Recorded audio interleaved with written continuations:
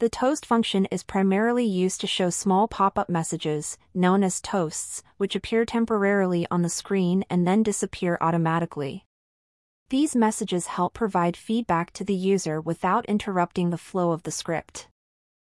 The syntax of the function consists of two parameters, text and fast. The first parameter is a string that represents the message to be displayed. The text should be enclosed in double or single quotation marks. The second parameter is optional. It is a Boolean value, true or false. If true, the toast appears for a short duration. If false or omitted, the toast appears for a longer duration. By default, if you do not add the true parameter, the message will display for a longer duration. In this example, we will showcase different functions that can be used to display messages in a GameGuardian script. Each function serves a unique purpose, from simple toast notifications to interactive pop-ups. We start the script with a simple search. To ensure the toast message stays visible long enough, we use the sleep function right after the toast function. This slows down the script execution for 2 seconds, allowing the message to be seen before proceeding.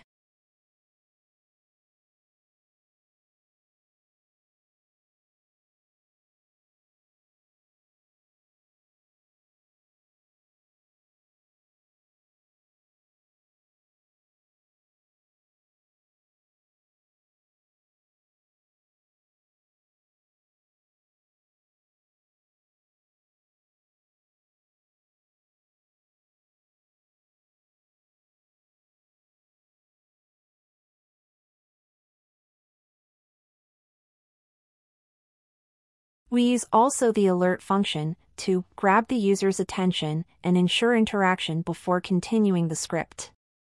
The function displays a pop-up that requires the user to press OK, ensuring they acknowledge the instruction. The code adds a 5-second delay after the alert, giving the user time to activate the in-game feature before the script proceeds.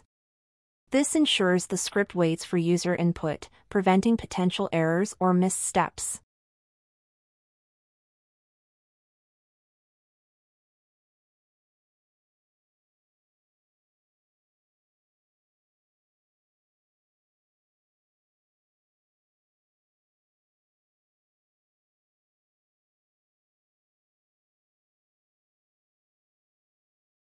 In this part of the script, we use the toast function to inform the user if no search results were found. After calling getResults to fetch up to 10 results, we check if the result count is 0. If no results are found, we display a message and stop the script with the return statement. This provides immediate feedback to the user and prevents the script from continuing without any valid results.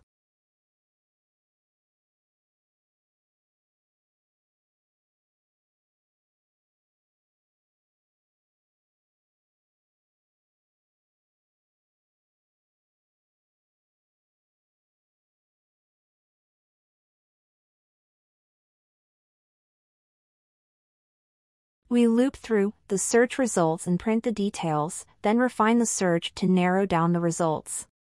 In this case, the print function is used because it allows us to output the found results, specifically the addresses and values, to the script console. This way, the user can easily copy the information if needed. The script formats the output, printing the memory address in hexadecimal and the value in decimal. By using print, we provide clear and easy-to-read results in the console, making it convenient for the users.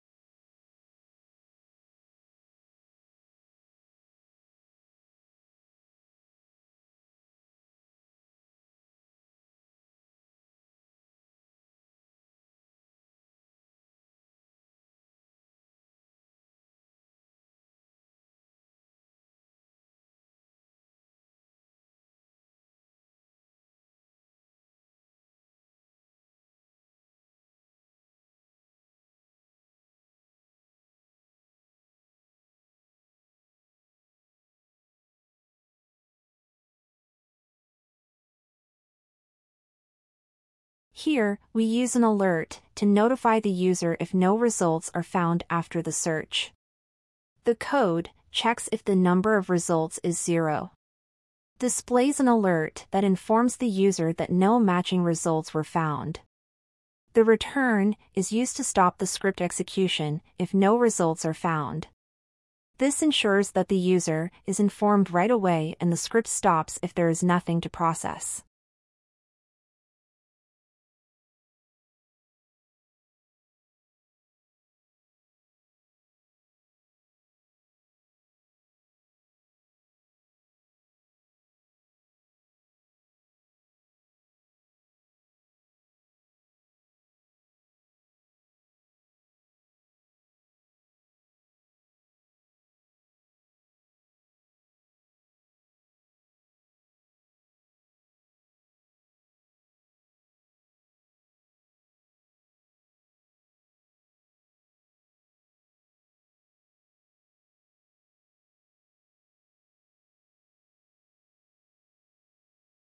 We loop through the search results and set each result's value to 200.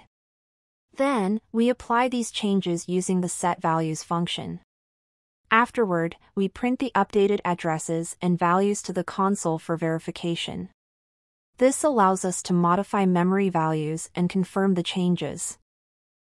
The print function will add the updated memory address and the new value in the console, allowing the user to see the changes.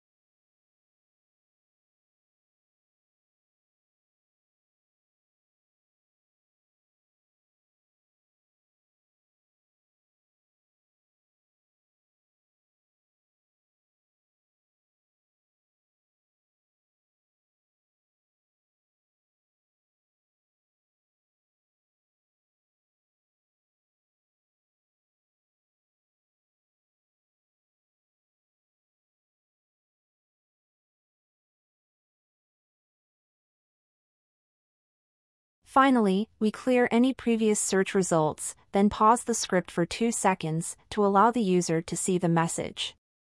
The toast function is used to show a quick toast message, notifying the user that the process is complete.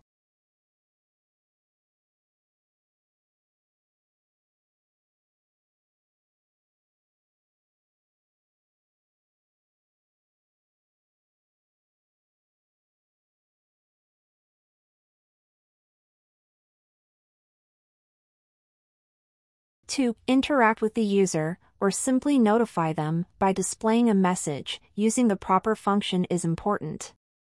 Toast is used to notify the user about certain actions or executions that have been completed without interrupting the script.